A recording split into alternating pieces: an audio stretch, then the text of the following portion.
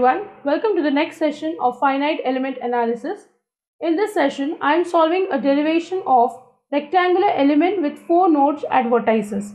Let's see what are the shape functions for a rectangular element. Now here you can see A has coordinate x1, y1, B has coordinate x2, y2, C has coordinate x3, y3 and D has coordinate x4, y4. This is my x-axis, y-axis, this is the node 0. So here you need to note down their value, that is this is 0, 0. This length I have marked as L, so this will be L, 0. This height is H, so this will be L, H and this point is 0, H. So these are the coordinates which you need to mark. Now they are at the vertices of the rectangle. This is the same thing that I have written as I just told you. Here you have to note that since our one end or one corner of the rectangle is touching 0, 0, that is origin of the coordinate system, hence I am going to consider here something which is called as local coordinate system.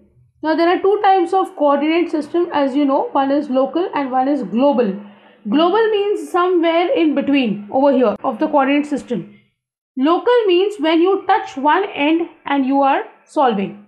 Okay, when I talk about local coordinate system, this will be in the form of x bar and y bar. This is something which you need to note. Now let's take an equation as we have taken for triangular element. If you remember, there were 3 nodes at the vertices and we had taken an equation which is for displacement u. Here also I am taking an equation of u, that is c1 plus c2 x bar plus c3 y bar plus c4 x bar y bar. Now since there are 4 vertices, I need to take 4 constants, C1, C2, C3, C4. Previously we had only 3 nodes, so we had taken only 3 unknown, C1, C2 and C0.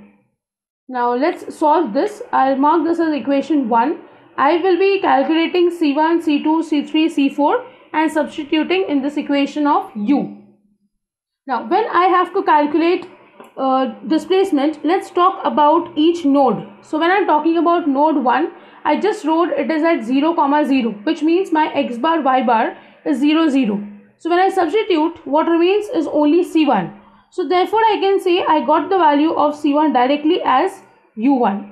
Next, if I solve for U2, which is second node, the value of x is L and y is 0, which is x bar, y bar.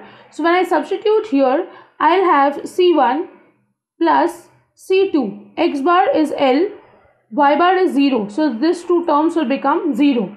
Now let's substitute, therefore U2 is equal to, C1 is already U1 plus C2 into L. So therefore I can write down C2 here is equal to U2 minus U1 upon L. Now I've calculated 2 of them. Next I am going for U3. For the third node, I wrote L and H are x bar and y bar. So when I substitute here in this equation 1, it's going to be a long one. I have C1 plus C2 x bar. Okay, x bar is L, so I'll just change this to L. Then I have C3 into H plus C4 LH.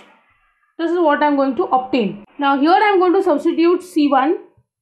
Therefore U3 is equal to, C1 is U1. C2 is U2 minus U1 upon L into L. So these two will get cancelled. Plus C3H plus C4LH. Now this will be U3 is equal to U1 plus U2 minus U1. I'm just opening this bracket. These two terms are already cancelled. Plus C3H plus C4LH. Now here if you observe, the only thing that I can do is cancel out U1. And this will still remain the way it is. Therefore, I can just take this here. U3 minus U2 is equal to C4 LH plus C3H. So I just mark this as equation 2 and I leave it here. Next, I'll go for U4. Therefore, U4 is equal to. Now, if you look at this diagram, it is 0, H. That is the coordinate. So when I substitute here, x terms will be 0 and only these 2 terms will remain. So C1 plus C3 y bar is H and C1 is U1 plus C3 into H. So therefore I get C3 as U4 minus U1 upon H. Now I can substitute this value of C3 in this equation. So when I substitute this 3 in 2, I will get U3 minus U2 is equal to C4LH plus C3 is U4 minus U1 upon H into H. You can see it's multiplied with H. These two are cancelled out. So what remains is, therefore, I have U3 minus U2. These two terms will also be shifted here. Minus U4 plus U1 is equal to C4LH. So therefore I can say C4 is equal to, let's rearrange, U1 minus U2 plus U3 minus U4 upon LH. So now I have found all the values of C1, C2, C3 and C4. I will be substituting them in equation 1. So I get, therefore, U is equal to, I have C1 which is U1 plus C2. C2 is U2 minus U1 upon L into X bar plus C3. C3 is U4 minus U1 upon H into Y bar, and C4 is U1 minus U2 plus U3 minus U4 upon LH into X bar Y bar. Now here if I want to take U1 terms together, from here I'll have 1, from here I have minus X bar upon L, then U1 term appears here as minus Y bar upon H, and here also it appears as X bar Y bar upon LH. Next, let's take the U2 terms together. It is present here as X bar upon L and here as minus X bar Y bar upon LH. Next, let's take U3 terms together. It's only here, which is X bar Y bar upon LH. And last, U4 is existing here, Y bar upon H, and lastly here as minus X bar Y bar upon LH. Now if I want to just write this in compact form, I'll write it as U1 phi1 plus U2 phi2 plus U3 phi3 plus U4 phi4. So when I write this in summation form, I'll have J is equal to 1 to 4. I'll have Uj into phi j. So this is how U can be, displacement can be represented. Now here these are the phi terms. So let's write them down. So from here I get phi1 as 1 minus X bar upon L minus Y bar upon H plus X bar Y bar upon LH. Now here if you observe, from these two terms, let the first two terms be as they are. From here if I take minus Y bar upon H common, this becomes 1 minus X bar upon L. Now you can see these two terms are common. So 1 minus X bar upon L into 1 minus Y bar upon H. This is my phi1. Next, let's talk about phi2.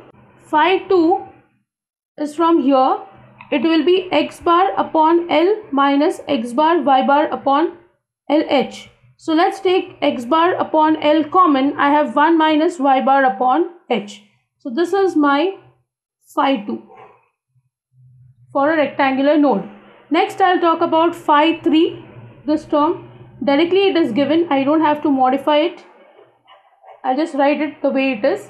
And last is phi4, the fourth shape function, Y bar upon H minus X bar Y bar upon LH.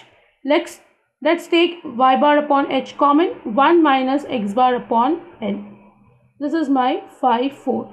So here phi1, phi2, phi3, phi4 are my shape functions for a rectangular element with 4 nodes at vertices.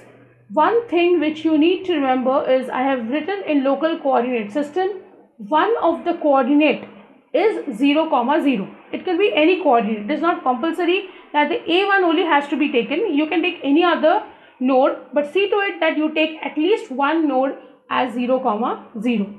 So with this I end the session. In the next session I will show you a numerical on this topic. See you in the next session. Thank you.